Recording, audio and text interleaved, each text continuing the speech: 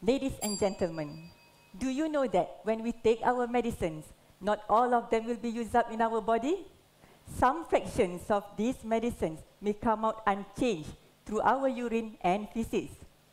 These pharmaceuticals may or may not be treated during sewage treatment. Moreover, our sewage treatment facilities are not designed to remove them anyway. This is one of the ways how these compounds enter our rivers, apart from when we throw them directly down to the sink or into the rubbish bin. This is one of in my research, I developed a method which is accurate, reliable, fast, yet able to detect this compound in waters. With the advancement of technology, I was able to use a very sensitive instrument in order to measure and analyze these compounds, although their amounts are very low.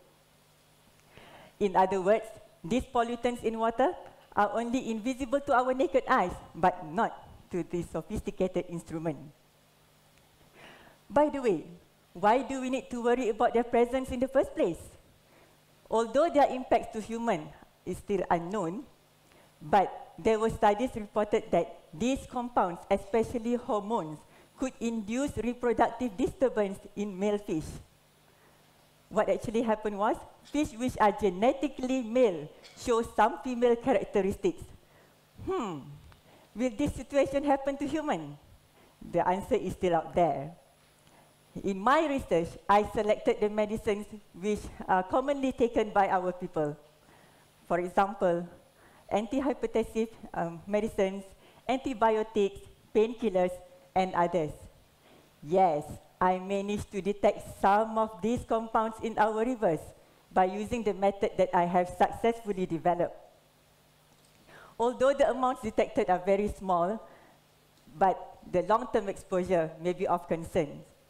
These findings will definitely benefit many parties. For example, the results will subsequently help water authorities, policymakers to take necessary actions in order to improve our water quality standards in line with the increasing quality of life of our nation. Thank you.